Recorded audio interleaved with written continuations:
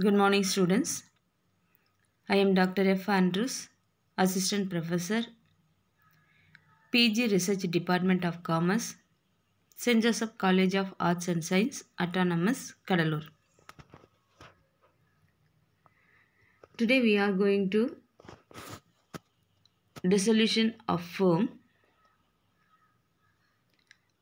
modes of dissolution and types of dissolution, entries and accounts required to be made on disposal of the asset of the firm and on payment of the liabilities. What is meant by dissolution? Dissolution of the firm means that the business of the firm is put on the end.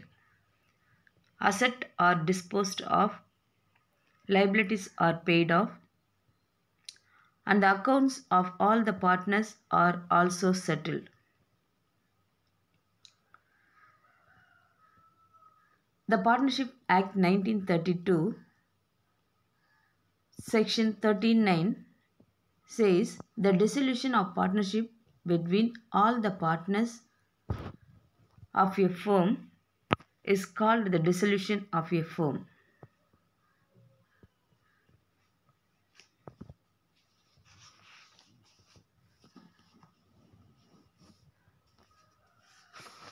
Simply said, the firm discontinuation or closing down the firm permanently.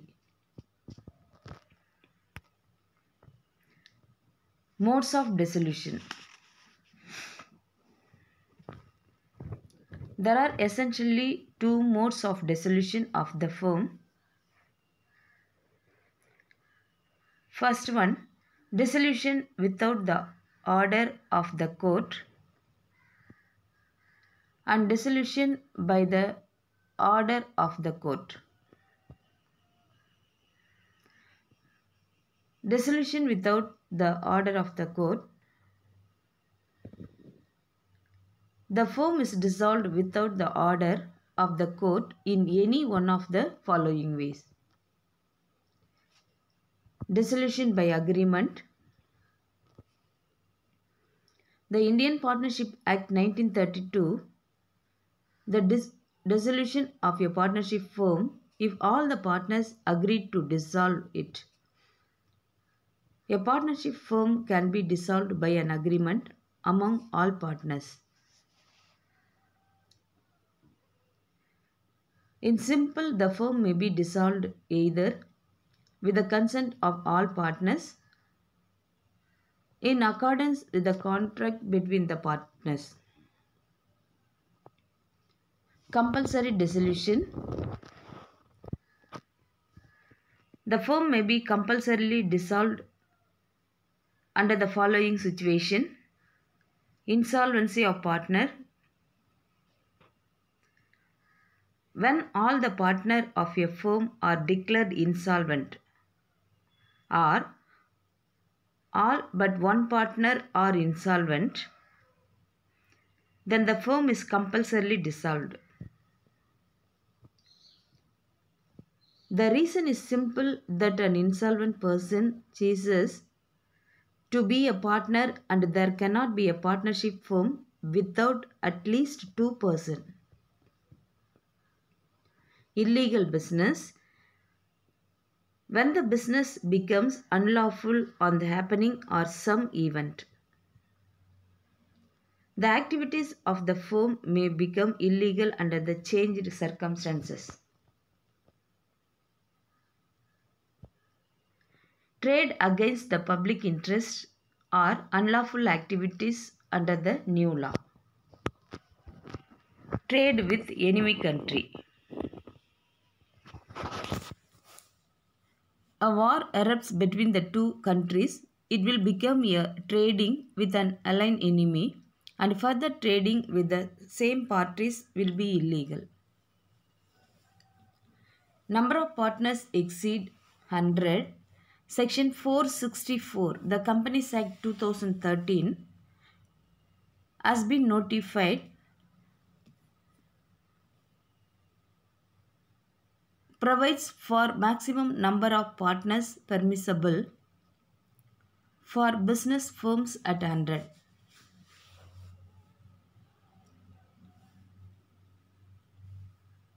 Contingent liabilities.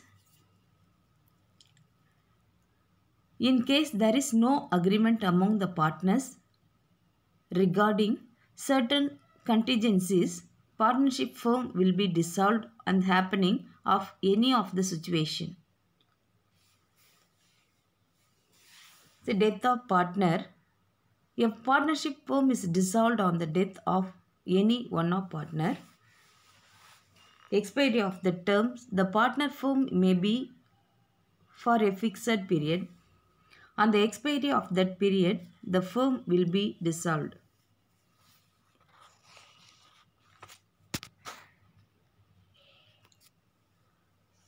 Dissolution by notice.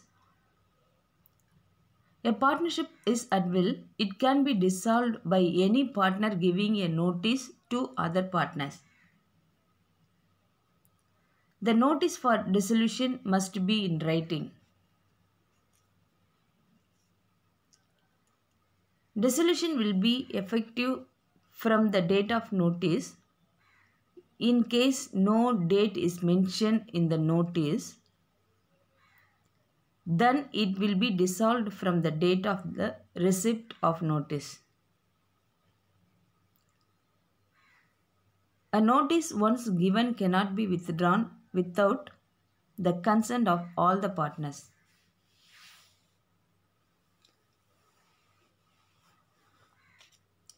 And resignation by a partner. If partner does not want to continue in the firm, his resignation from the consent will dissolve the partnership.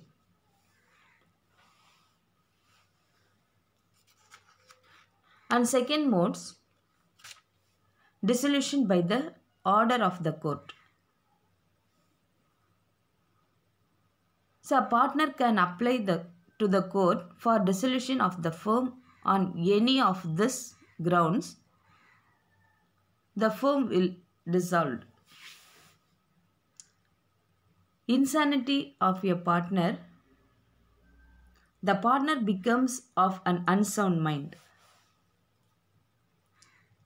If a partner goes insane, the partnership firm can be dissolved on the petition of other partner. The firm is not automatically dissolved on the insanity of a partner. Incapacity of a partner, where the partner is permanently incapacitated to perform his duties. The partners other than the suing partner becomes incapable of performing his duties, then partnership can be dissolved. Misconduct by the partner. Where a partner is guilty of misconduct, the other person can move the court for dissolution of the firm. The misconduct of a partner brings bad name to the firm and it adversely affects the reputation of the concern. The misconduct can be in business or otherwise.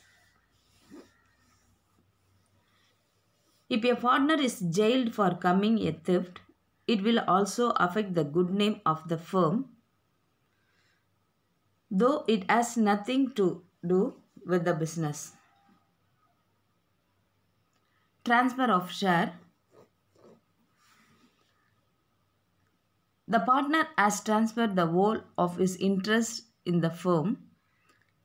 If a partner sells his share to the third party or transfers his share to another person permanently, other partners can move the court for dissolving the firm. And last one, regular losses, where the business cannot be carried on except at a loss. When the firm cannot be carried on profitably, then the firm can be dissolved.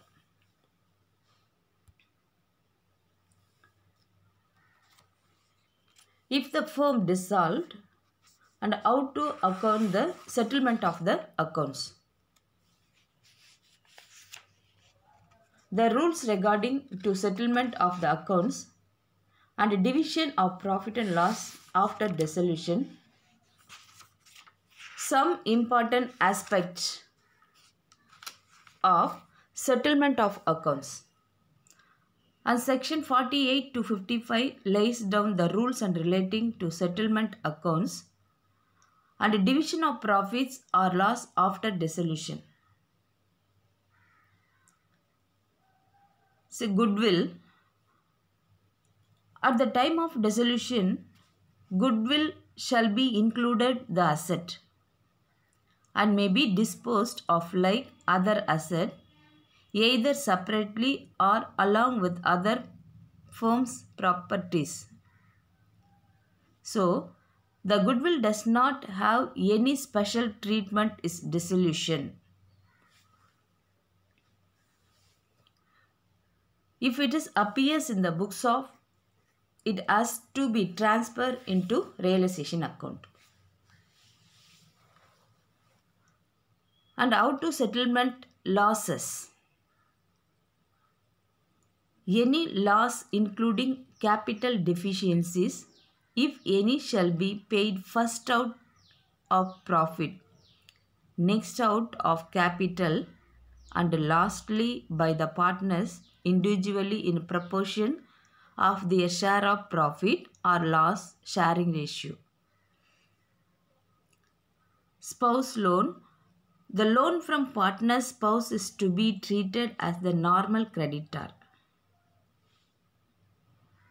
So the basic aim of providing a loan in the name of the partner spouse is to bypass the legal restriction on the loan from the partners to the firm. Due to employees. Any amount due to employees like provident fund should be understood as a liability. The payable to the employees, it should be paid off. Specific fund. Specific funds like investment fluctuation fund. So, it must be credited to realization account along with the transfer of asset. Undistributed profits. So, general reserve, credit or debit balance in balance, profit and loss account, etc.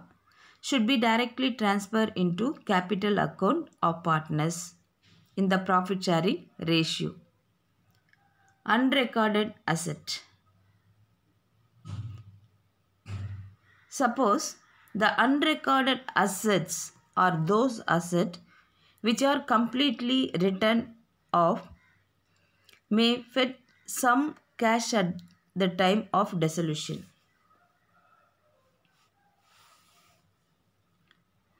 There is no need of bringing them into books and selling them afterwards. Undistributed profit and loss.